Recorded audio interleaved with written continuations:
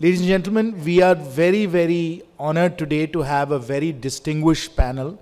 I'll just very briefly introduce them, and then I'll ask Tharman to get started. But the very distinguished panelists we have today include Mr. Tharman Shanmugaratnam, who's the Senior Minister in Singapore, Ms. Jo Tyndall, Director, the Environment Directorate at the OECD, Professor Nicholas Stern from the London School of Economics, Shri Nitin Prasad, who's the Chairman of Shell India, and Dr. Al-Ketbi, who's the President of the Emirates Policy Center. So an extraordinarily distinguished group that we have here, who I think will shed light on a number of the challenges and opportunities confronting the world right now with respect to a just transition. Let me first turn to my good friend Tharman, and the question I'd like to pose to him is, what are the financing requirements for this just green transition, and how do you think that the world can actually deal with these financing challenges and opportunities we have? Over to you, Tharman. Thank you, Jayat. I think the two things that have to guide all that we do on climate transition and financing of that transition is to bear in mind urgency, scale, and opportunity. We are way behind in this race. We are way behind. Even in this decade, we are way behind in achieving 2030 targets in virtually every region of the world. So we must have a sense of urgency. We have to get moving, and we have to get moving in imperfect ways and not let the perfect be the enemy of what is urgent and necessary. But think of it as opportunity, because this is actually an opportunity for growth and equity that we haven't seen in decades. Whichever way you look at it, whether it's the $1 trillion that Nick Stern and Vera Songwei have identified as necessary for the developing economy, excluding China, from now until 2030, per year $1 trillion, or whether it's the larger $3 to $9 trillion that we have to invest in globally for the energy transition, all the way to 2050. Those numbers sound large, but it's actually about investing in growth for economic returns. The rough calculations, I mean, there are sophisticated calculations. The IMF, the IEA, and others have modeled this, and they show a very significant increment to global growth, and particularly an increment to growth in the developing world. But even the rough back-of-the-envelope calculations coming out of this significant new investment in our economies suggest that we have the opportunity of opening up a whole new phase of growth and more inclusive growth. More inclusive, obviously, for future generations, because it's about keeping the planet safe for humanity, but it's also more inclusive today, because it means connecting, almost 500 million people who still don't have electricity globally, another 500 million people who don't have clean cooking methods globally. And it's about new jobs. It's about new regions, because typically in large countries, the places with the sun, the wind, and the water are not the capital cities. They're not even the major cities. They're very often in the boondocks. So it's about a whole new opportunity for more inclusive regional growth within countries. So think of it as growth and equity opportunities on a scale that we haven't seen in decades. Think of it also in terms of technologies and innovation, because the most important solutions in getting to 2050, getting to net zero, involve investment in technologies that are either proven but do not yet have scale, or technologies that are not yet proven but are promising. Not yet have scale but mature. You can think of electric vehicles. Technology is proven, but we don't have the charging infrastructure. It requires the public sector to get involved, public-private partnerships. You need the charging infrastructure to get that scale and to drive down the costs. Promising and not yet proven, carbon capture and storage, green hydrogen, very promising, but we've got to invest. And here too, we need public-private partnerships. So when we think about it all, whether it's $1 trillion for the developing world or $3 trillion minimum globally for the next 30 years, the numbers sound big, but they're actually very small. The global capital market is about $250 trillion, growing by more than $3 to $5 trillion per year. It's all about how we channel resources, how we incentivize capital. And incentivizing capital for this whole new opportunity means a new era of public-private partnerships, a new era of sharing risks in an appropriate way and sharing returns. So it's a real opportunity. It's not about financial engineering at the end of the day. It's about institutional reform. It's about a whole new era of partnerships between the public and private sectors, between the global north and the global south, to unlock growth and to spur changes and reforms that provide for equity in every society. Thank you very much, Tharman, and I think you very eloquently laid out my headline, which is what I always say: net zero is net positive. So net zero is net positive. I think you laid that out very eloquently. And of course, now we should turn to Nick. Nick, you've just heard, Sumanji set the stage. You've heard Tharman lay out very eloquently as to how big an opportunity it is. Now, if you were Ajay Banga, if you were Ajay Banga just taking over the World Bank, what would you do? Thank you. He's been nominated. He hasn't yet been appointed, of course, but I actually hope he will be appointed. You'd start with what is it for? What is the purpose? Matlab kya hai? And you would say, I hope, that this is about poverty, particularly as expressed through the Sustainable Development Goals, and within that, climate. Because in 2015, the world set its agenda through the SDGs and Paris. It's an agreed global agenda, and it's a wise global agenda. You start with what it is that you're trying to do. And as soon as you put it that way, you recognize that we now have a renewed mandate for the MDBs as a whole, particularly for the World Bank. World Bank was about rebuilding infrastructure at that time, particularly in Europe, after the Second World War, a massive investment challenge. We now have an even bigger investment challenge to respond to those objectives. Tharman has illustrated some numbers, working particularly with Amar Bhattacharya. Vera Songway and I chaired a group which described the climate part of the investment challenge, nested, of course, within the overall Sustainable Development Goal story, as requiring by 2030 investments in emerging markets and developing economies outside China around $2.4 trillion a year. 1.4 trillion of that was the energy transition. And then, of course, you've got the critically important subjects of adaptation, resilience, loss and damage, and natural capital, which form the other trillion. So that's the investments that need financing. So how do you finance those investments? And particularly, how do you encourage those investments to get done through the right kind of investment climate, incentives, country platforms, and so on? So that's a logical deduction from the goals that the world has set out, which should be the goals for the World Bank, particularly the 2015 agenda. Now, that is not going to be easy. You're going to have macro problems, problems around the cost of capital, supply chain issues, dislocation and the just transition. Those are all difficulties.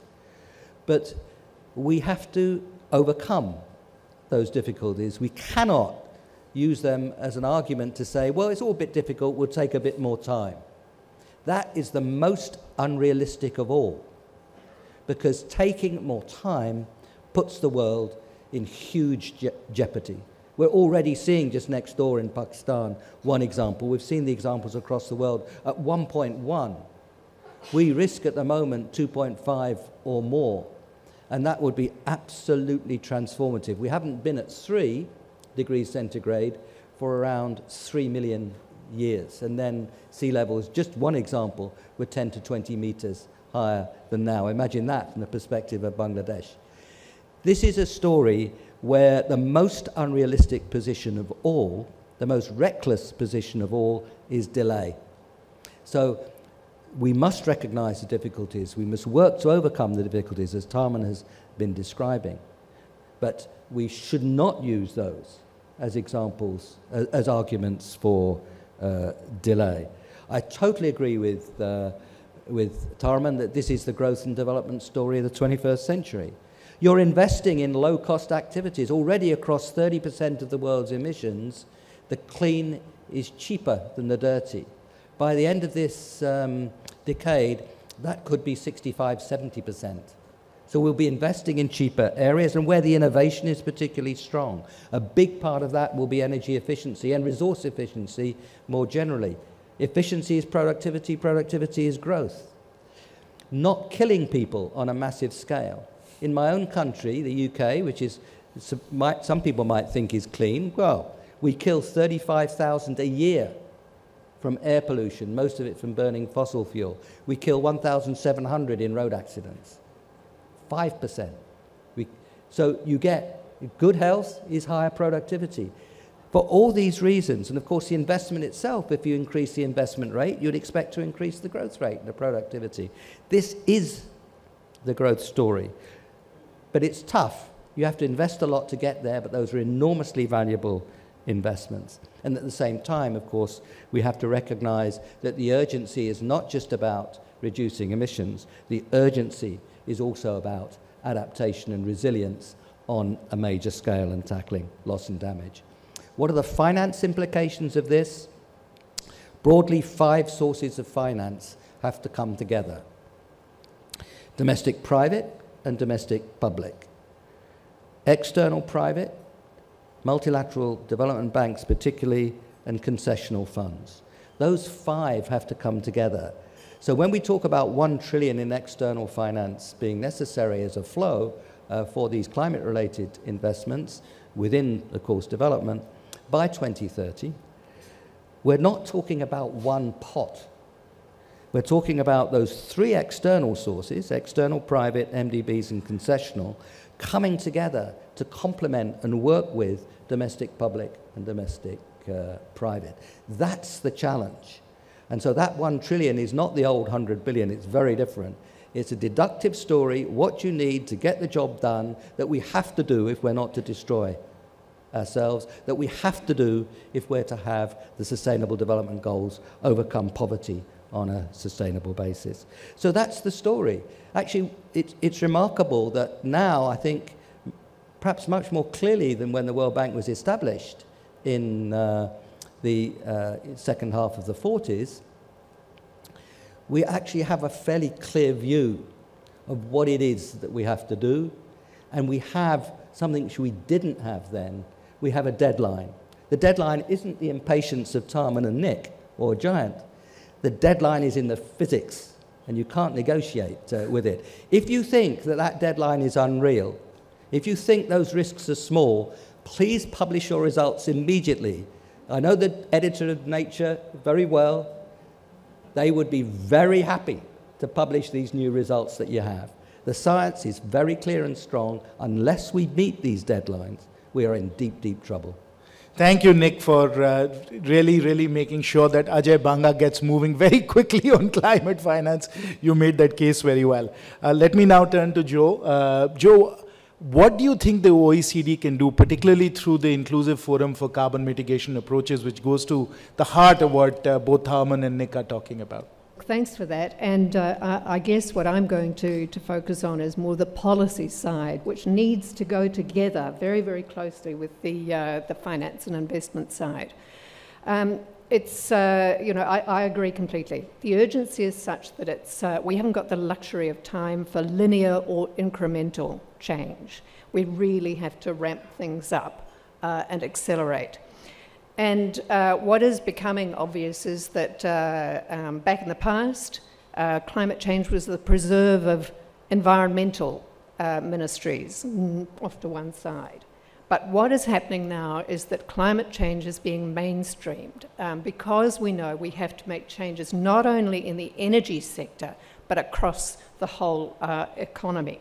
And for many governments, this is uncharted waters, designing and developing policies. And what's happened as a result of the Paris Agreement being a bottom-up sort of approach is you've got a vast diversity of mitigation approaches, both price-based and non-price-based.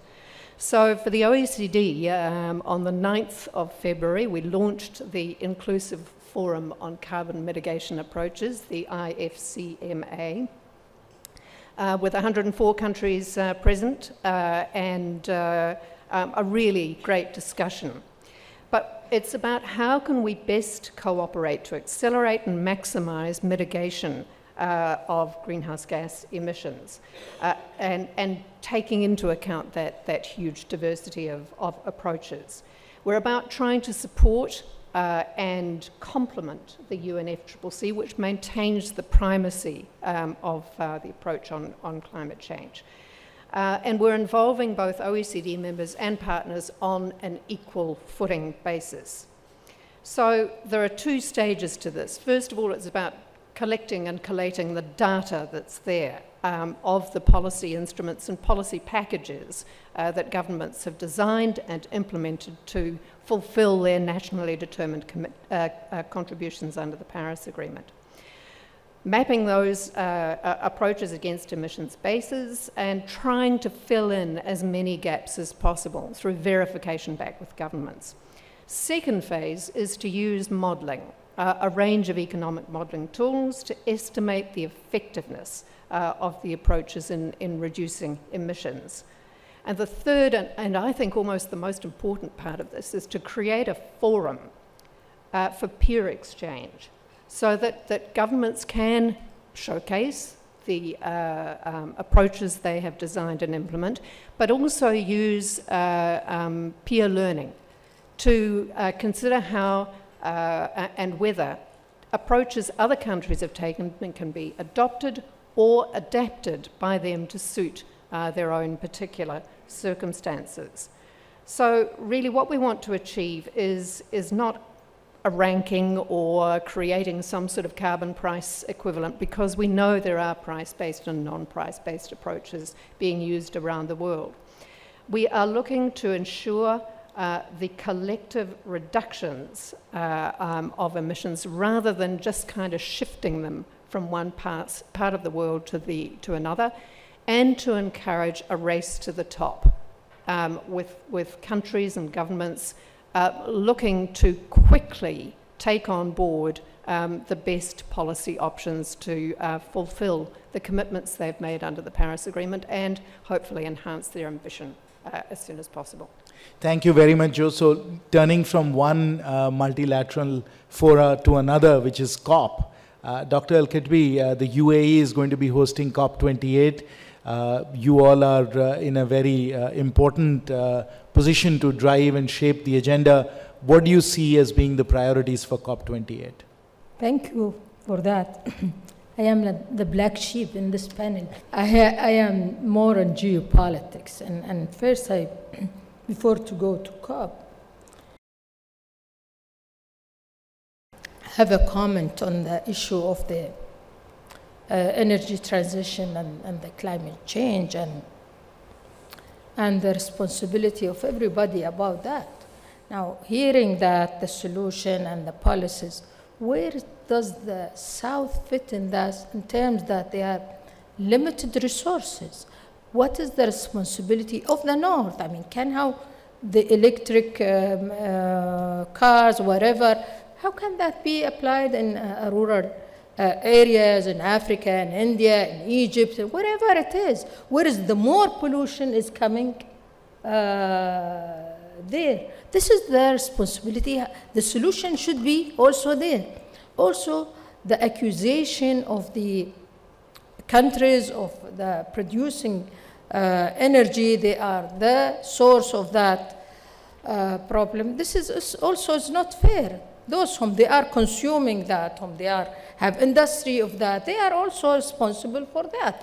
Maybe the responsibility now, what UAE also and others trying to do to reach decarbonization energy by 2030, 50 or 30 for UAE, and it's almost now UAE is pioneer in that. But I mean, without having this perspective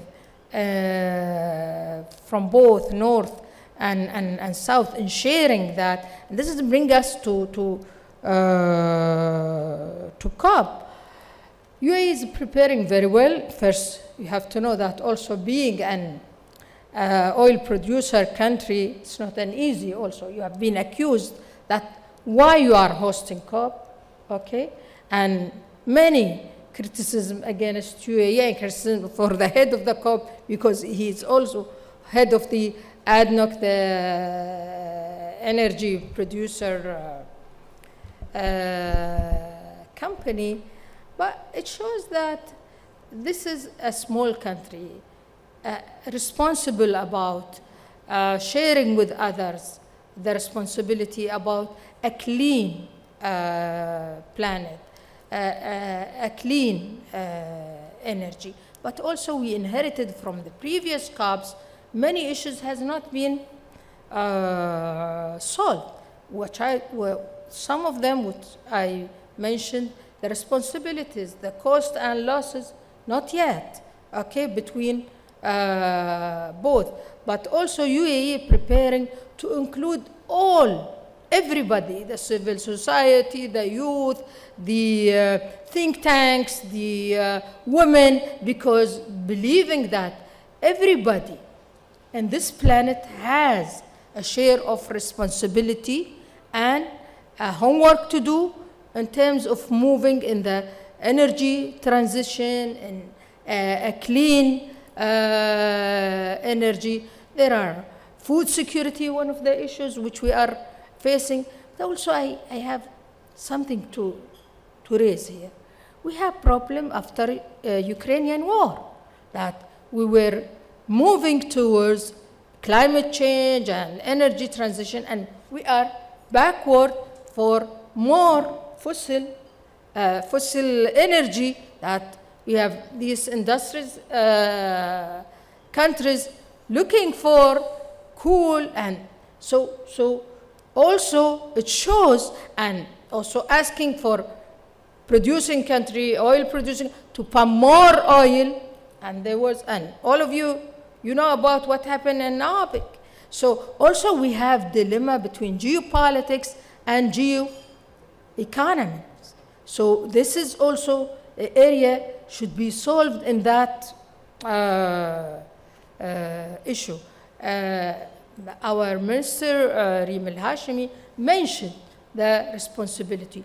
I think you know we hosted Expo and we were so successful, and UAE does not take anything if she is not sure that it will handle it well. It have a successful agenda, very, very successful agenda. I am part of that with responsibility of think tanks, taking, and I mean my center, and taking how also think tank will view that and how will help in the policies. It's not only health policies. We need many policies, each in awareness policies, okay?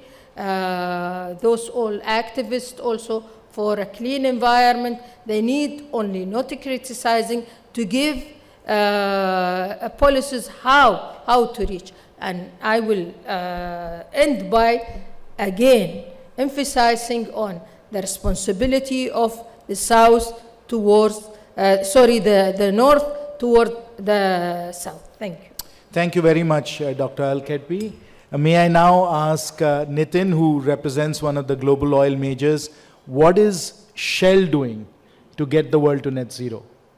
Yeah, thanks, Jayant. As Shell, we've always embedded in our values and our purpose the sense of our role in society and the positive contribution that we would like to come back and make. Now, as a global MNC, we clearly have perspectives from the global South as well as the global North, right? And we have to come back and balance those perspectives and say, how do we come back and provision and provide energy in an affordable, competitive sense, yet continue to progress aggressively on our climate change and the energy transition as we move forward. We as Shell have come back and broken that up into two different parts. And for us, the first part is being very aggressive in terms of our own emissions, and that the erstwhile Scope 1 and Scope 2, and announce clearly that we will reduce by 50% by 2030 our own emissions. So this is us producing oil and gas much more efficiently. And we're well on our way. We've also stated that we are 18% reductions as of now compared to 2016 baseline. But the bigger challenge, of course, is for us is on Scope 3, which accounts for 88% of the emissions that's associated with our business, which is the emissions from the customers and consumers as they use our products going forward. And this has led us to come back and accelerate into taking a look at a plethora of clean energy solutions and services. We believe very much in the net profit concept. And therefore, it does mean that we take a look at renewables, bio, CCUS, hydrogen, nature-based solutions, and other sort of associated services as we go forward. And we choose to do this in a sectoral sense, working with customers and working backwards. But I would sort of come back and only make this comment that, that we work very closely with a large number of customers all over the world. And given our Scope 3 ambitions and our challenges to come back and reduce this, we have a very clear line of sight into many different corporates. And there are many corporates who are willing to come back and play their part in a much more aggressive sense in terms of accelerating the energy transition. But these solutions are not simple. While we are aggressive in terms of what we need to come back and do, scaling and deploying these solutions is going to require a lot of work in terms of collaboration, in terms of coalitions, and how do we come and build the institutional frameworks, but also the partnerships across geographical boundaries, but also within the countries from a range of different stakeholders. Thank you very much, Nitin. What I'd like to now request from the panelists is a rapid fire round, maybe a minute or two. I'll ask some quick questions. And then once we finish, we'll have a chance to have the audience ask us 2 or 3 questions as well. So a rapid fire round. Tharman, you're on first. What can Singapore do to be a global hub for climate finance? I think what can Singapore do to promote climate finance, working in partnership with everyone else? I think the key thing is to realize that climate finance is not just about financing green. In fact, it's not even primarily about financing green. It's about financing transition of brown to green. Suman had mentioned earlier on that if you look at Asia, if you look at the developing world, a very large part of energy is fossil fuel based. And that means each industry, each type of economic activity is also fossil fuel based. How do we achieve a transition in sources of energy and a transition in per capita energy consumption that will get us to net zero eventually? It won't be achieved if we simply stop investing in brown and look for opportunities in green. To achieve it at scale, we've got to help brown become gray and gray become green. And that orientation in investment, in finance, and in public-private partnerships has to guide us.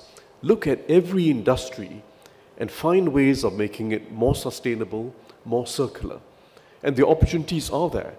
The opportunities are there in agriculture, which is, by the way, a greatly neglected area because we often think of industry. Today's agricultural practices are grossly inefficient.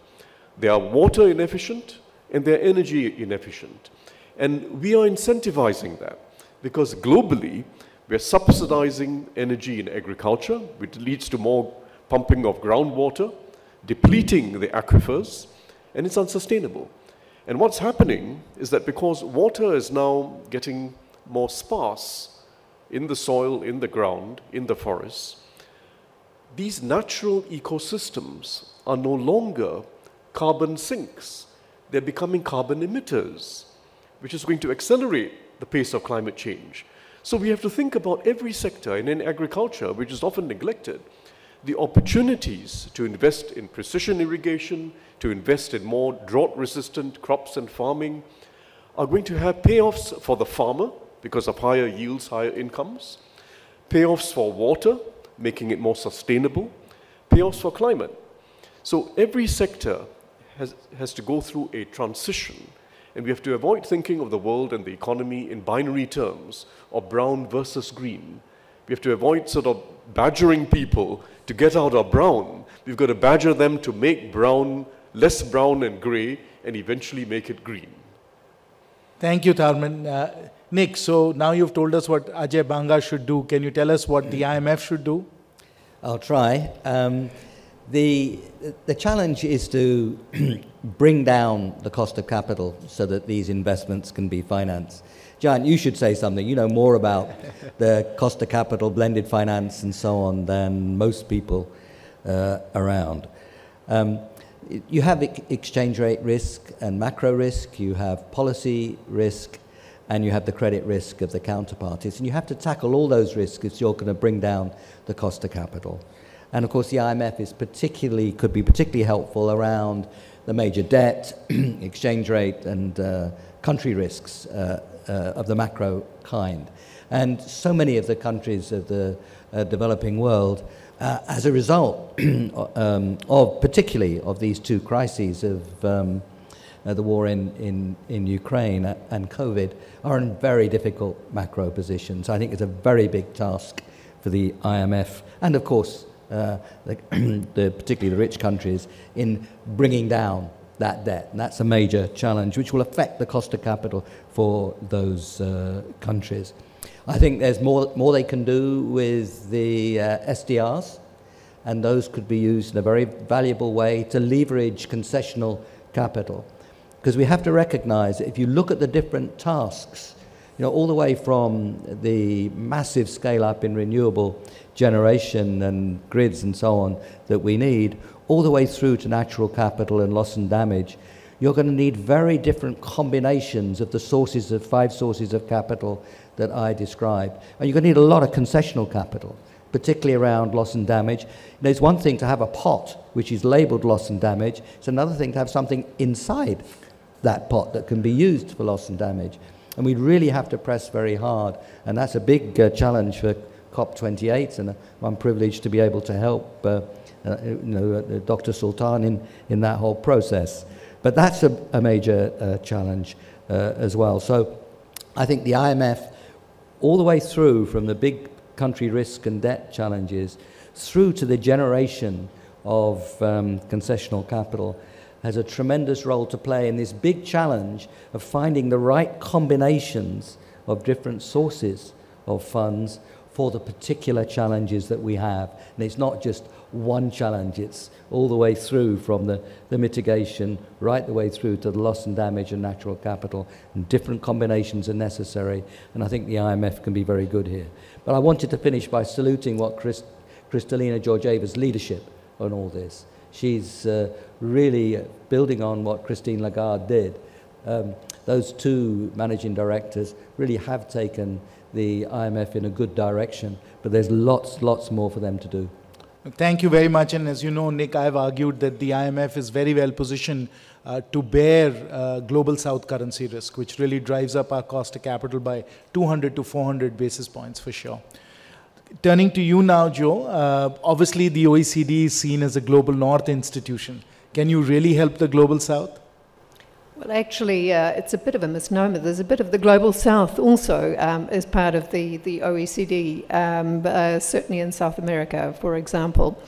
But I think one of the things I wanted to talk about was, while I said, of course, we can't, understate the urgency of the need to get on with things, it's quite clear that fossil fuels are going to be with us for a while. The tap is not going to be turned off from one day to the next, although war in Ukraine might have put a different complexion on that. And financing is the key. So one of the programs the OECD has working with the Global South is the Clean Energy Financing and Investment Mobilization Program, CEFIM. And that is about finding financing and investment solutions for clean energy transition in advanced and emerging economies. It's very much a case of working collaboratively with different governments to find tailored solutions that fit with their particular circumstances. We use dialogue, workshops, working with policymakers, with the financial sector, with the industry sector, trying to pull together the 5 sources of finance you've been talking about, whether this is blended finance, transition finance to deal with hard-to-abate industry and so on, and identify the barriers, both in terms of the technology or the situation, but also in financing terms. And then from there develop the most promising opportunities for change, whether that's in energy efficiency, in renewable energy, new forms of energy like green hydrogen, offshore wind and so on, and also for industry decarbonisation. The objective of doing this is to ensure that the countries themselves have a clear roadmap and plan and can build a pipeline of projects that are going to be capable of attracting investment from those various Thank you, Jo, sources. because we'll run out of time in a second. Dr. Al-Ketbi, obviously the UAE has a lot of petrodollars right now. Can they become climate dollars or green dollars? Is that possible? Yeah, in its hydrogen roadmap, that its policies decision as one of energy mix diversification strategy to net zero target by 2050, and one of that, of course, that mix strategy will be launched next year. It has similar pillars that covering international cooperation, financing, green fund, and that has been allocated, and Abu Dhabi financial market is working in that by creating and involving many partners for that green fund, research and development, and of course the hydrogen industry. I have to mention that UAE is pioneer. I mean, this creating Masdar, this goes too long. In the mid of 2005, when it started UAE, renewable energy, this is coming from an oil producer country. This shows that UAE has a strategy and a long sight for how it's going, not being selfish by producing only the energy and not helping the others for a clean energy. Yeah. Thank you very much. And now final question to the panel, Nitin, very quickly. Do you think carbon capture, utilization and storage can really be scaled up to be a solution? Well, I don't think it should. I think we have to. We talked about fossil fuels still being in the mix for a very long period of time. And we work, as I mentioned to you, a large number of customers. I can tell you, as we put decarbonization pathways forward, we've been through every single technology, from hydrogen to renewables to everything else. In the end of the day, there is still emissions left over in steel, in cement, in aluminum, in chemicals, in many different sectors. We cannot get to absolute zero. So it is absolutely part of the infrastructure, the set that's there. And I think we have to sort of see a pathway to scale it up and get there. And we increasingly see not just us using our own assets to be deployed as a technology partner, but as a service to customers. And thank you, Nitin. Thank you. And I'm just being a little quick here because I can see the screens flashing, time's up. But I do want to leave a few minutes for a couple of questions from the audience. There was a lady there. Perhaps you might want to ask your question. If you can just very briefly introduce yourself and just ask a precise, pointed question. I'm Louise van Schijk. I'm from the Netherlands, the Klingendaal Institute. And I wanted to ask a question actually to the Minister and to Nick Stern and to Jo. And it's a very difficult question, I think, in these contexts to answer. So if it's a very difficult question, it's only directed at Tharman then. He does difficult. Well, so my question would be, how do we deal with another sector that has seen a lot of profits in the last years and is likely to see a lot of profits in the future, namely the defense industry? How do we get that sector from very, very grey to maybe a bit less grey to greener and evolving. And are you also taking that into consideration in your planning to Thank you. Thank you. Tharman, please. Just a couple of minutes, please. It's a very interesting question, and I don't feel that I have enough knowledge about the technologies and the manufacturing methods in the defense sector to answer it with confidence.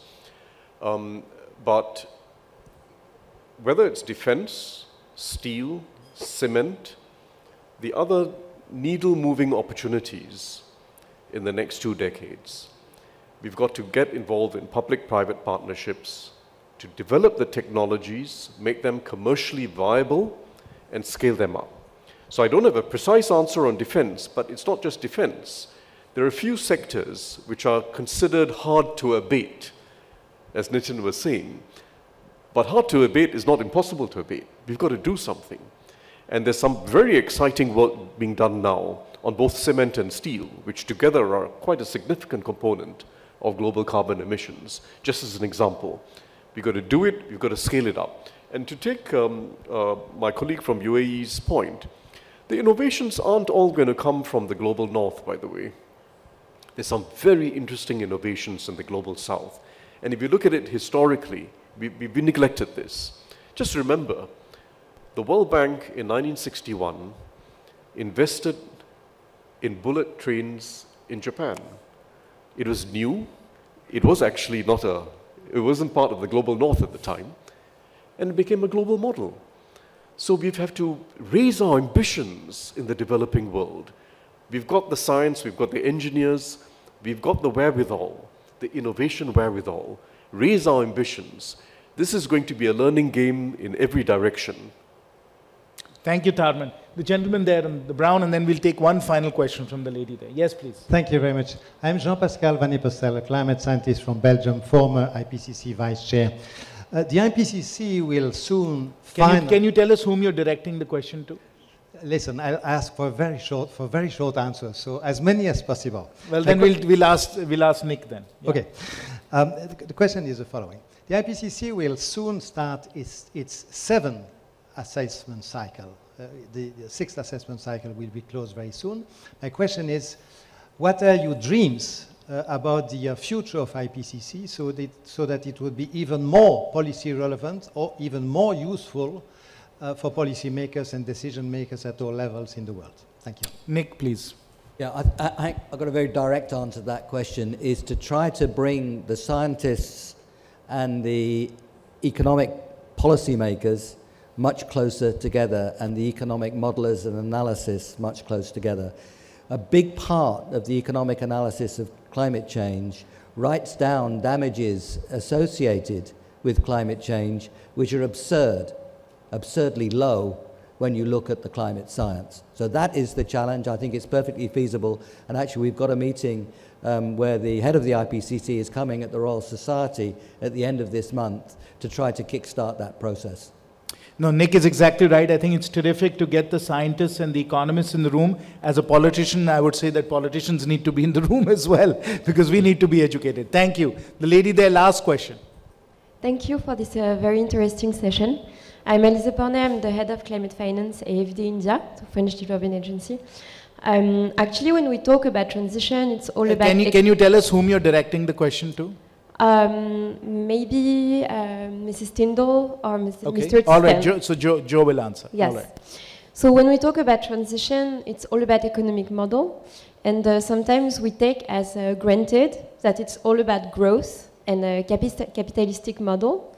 So I'm wondering also if we could consider this just transition in an other economic frame. Thank you. Thank you. Joe.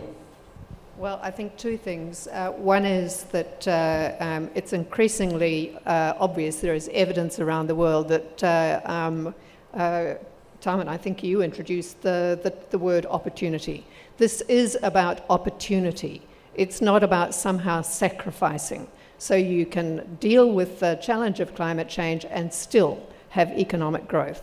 But the OECD is also looking at work that looks at different ways of measuring well-being. rather than purely from a GDP point of view. There are other ways of thinking about the health and well-being of the planet and the people on it. Thank you very much, Joe. And with that, I'd like to conclude the panel. I know we are standing between you and a very appetizing lunch. So with that, let me just close by once again thanking our very distinguished panelists.